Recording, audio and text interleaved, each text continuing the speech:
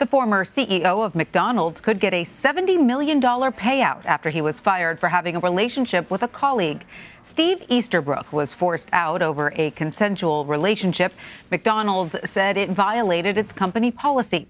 His payout includes stock and options. The number could rise as high as $85 million, depending on the company's finances over the next 3 years.